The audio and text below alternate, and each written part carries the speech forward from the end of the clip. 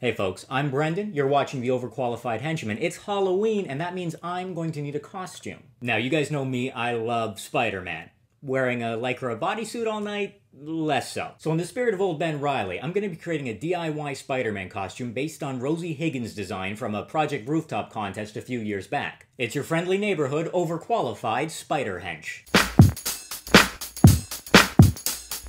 Now, I said loosely based because I left this a little late, so it's going to be less on the money and a little more what I could pick up for little or no money. First part's easy. I borrowed a Spider-Man hoodie. Now, this is one of those costume hoodies where the hood zips up into a mask, so technically it's a costume all on its own, but that'd be a little weak. I also don't want to have it zipped up all night, so I'm going to need something to go underneath. Couldn't find a black costume shirt in time, so we're going to drop the symbiote elements and go classic red. And since I'm dropping the black from the torso, I'm also going to drop it for the legs. Blue jeans. But Brendan, does that mean you're not wearing pants in this shot?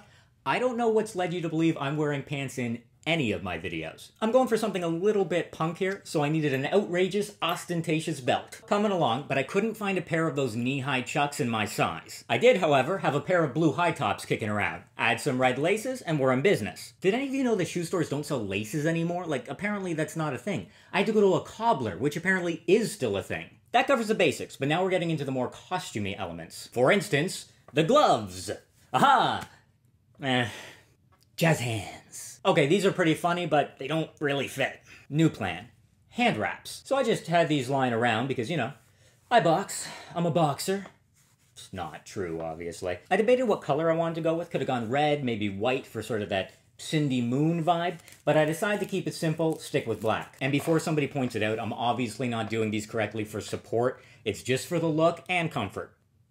Looks pretty good. For the mask, classic red bandana plus black fabric marker equals web mask. This is also pretty light and breathable, which is a plus. Hopefully this doesn't muffle the audio too badly. Regardless, time to lose the glasses. One last piece.